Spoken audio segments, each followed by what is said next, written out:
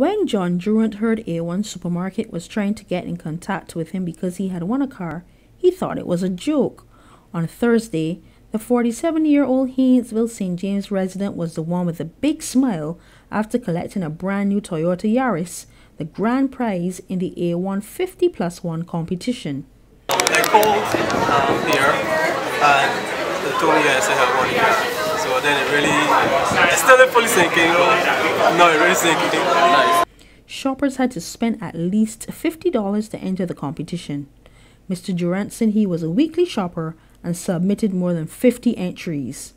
AOne Supermarket's director Tomo Sambino said they received more than 250,000 entries over the 19 weeks of the competition.